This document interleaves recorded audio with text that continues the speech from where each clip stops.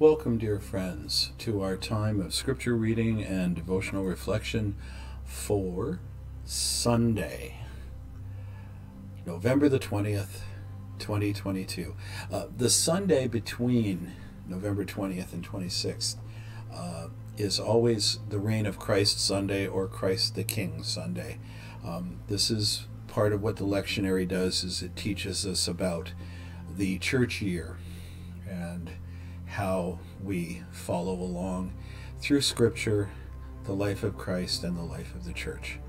My name is Brian J Munro. I'm pastor of Kitimat First Baptist Church in beautiful Kitimat, British Columbia, and I'm here to read Scripture for you today from the lectionary and a devotional. We're using what is called option 2, and so there's going to be 4 readings today because it's a Sunday. We begin with our semi-continuous reading from the Old Testament, from the book of the prophet Jeremiah, chapter 23, verses 1 to 6. Woe to the shepherds who destroy and scatter the sheep of my pasture, declares the Lord. Therefore, thus says the Lord, the God of Israel, concerning the shepherds who care for my people. You have scattered my flock, and have driven them away, and you have not attended to them. Behold, I will attend to you for your evil deeds, declares the Lord. Then I will gather the remnant of my flock out of all the countries where I have driven them, and I will bring them back into their fold, and they shall be fruitful and multiply. I will set shepherds over them who will care for them, and they shall fear no more, nor be dismayed, neither shall any be missing, declares the Lord. Behold, the days are coming, declares the Lord, when I will raise up for David a righteous branch, and he shall reign as king and deal wisely, and shall execute justice and righteousness in the land. In his days Judah will be saved, and Israel will dwell securely. And this is the name by which he will be called. The Lord is our righteousness. Now we read the psalm that's not a psalm, but it's, of course, Simeon's song. And these things you might notice, we're getting a bit of a, sorry to break away from my usual reading, but we're getting a bit of a message here because we're approaching Christmas. And so we're starting to talk more and more about the arrival of Christ. In the case of this, the Jeremiah prophecy, the arrival of the King. And now from Luke chapter 1, verses 68 to 79, the song that Simeon sang when he greeted Christ at 8 days of age in the temple in Jerusalem. Blessed be the Lord God of Israel, for he has visited and redeemed his people, and has raised up a horn of salvation for us in the house of his servant David, as he spoke by the mouth of his holy prophets from of old, that we should be saved from our enemies and from the hand of all who hate us, to show the mercy promised to our fathers, and to remember his holy covenant, the oath that he swore to our father Abraham, to grant us that we, being delivered from the hand of our enemies, might serve him without fear, in holiness and righteousness before him all our days. And you, child, will be called the prophet of the Most High, for you will go before the Lord to prepare his ways, to give knowledge of salvation to his people in the forgiveness of their sins, because of the tender mercy of our God, whereby the sunrise shall visit us from on high, to give light to those who sit in darkness and in the shadow of death, to guide our feet into the way of peace. Our reading today from the New Testament, from the letter, Paul's letter to the Colossians, chapter 1, verses 11 to 20.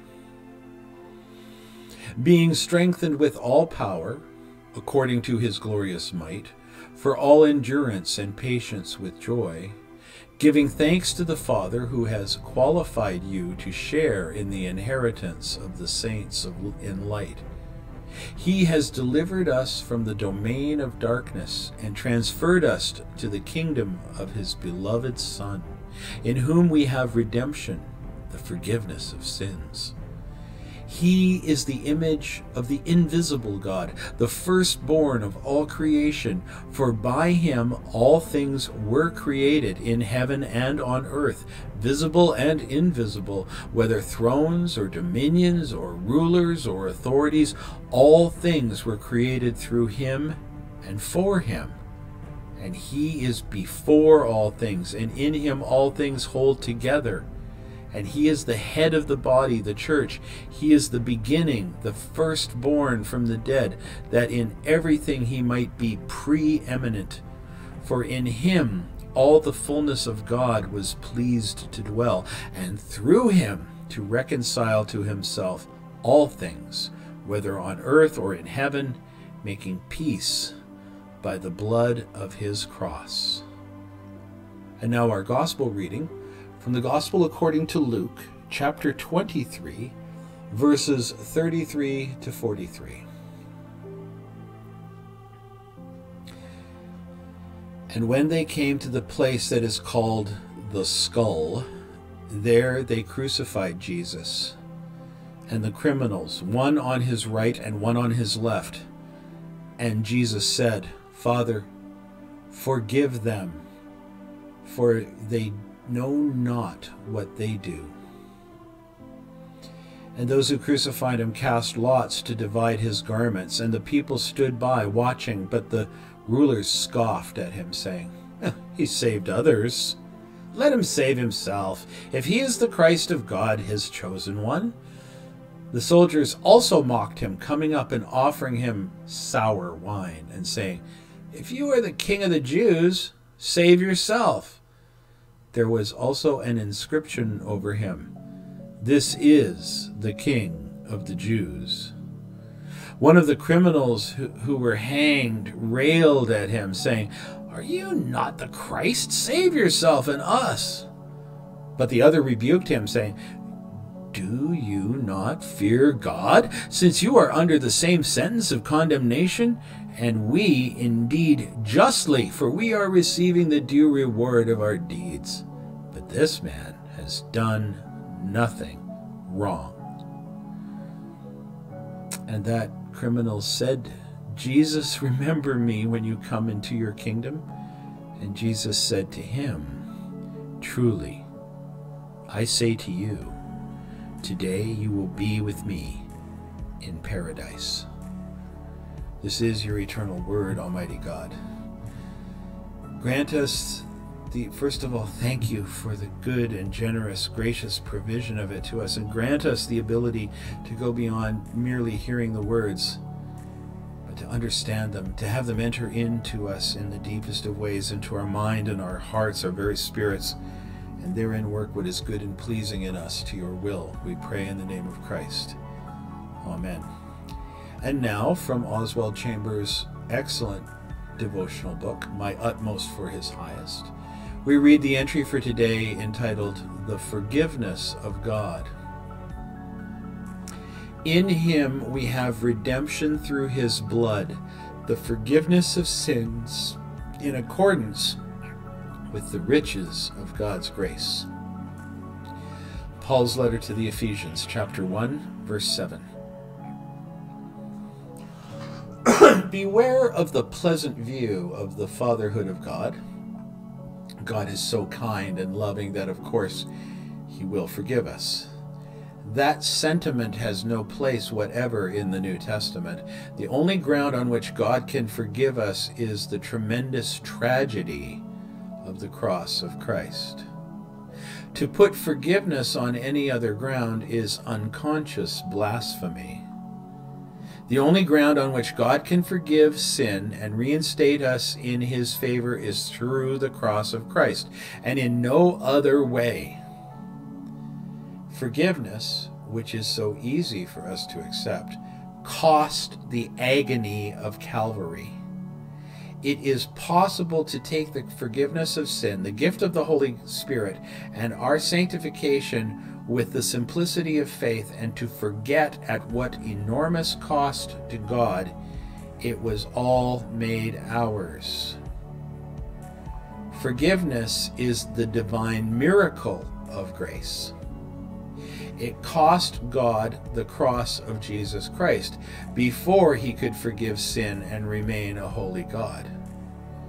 Never accept a view of the fatherhood of God if it blots out the atonement. The revelation of God is that he cannot forgive.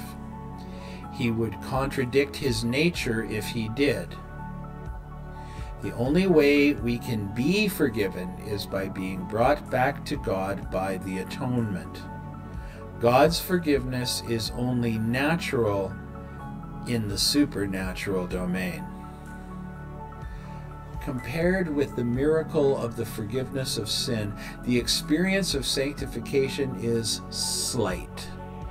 Sanctification is simply the marvelous expression of the forgiveness of sins in a human life, but the thing that awakens the deepest well of gratitude in a human being is that God has forgiven sin.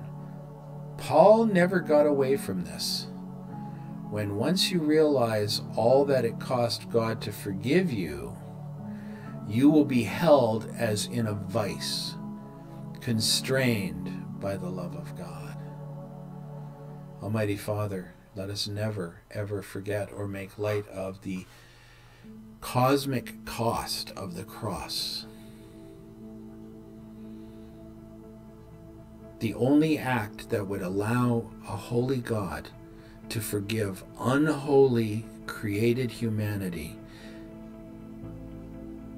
such an immense cost, the only action that you could be involved in and survive. No other being could survive that. And so you remain holy this side of the cross, and we are redeemed and can come home. May you be praised forever, and may we never lose sight of the cost of the cross. We pray this to your glory in the name of Christ our Savior. Amen. As always, friends, I thank you for listening through to the end, and I pray that you have found some benefit in today's scripture readings and reflections. And until we are able to be together again to do more of the same, I bid you in the name of Jesus Christ. Shalom.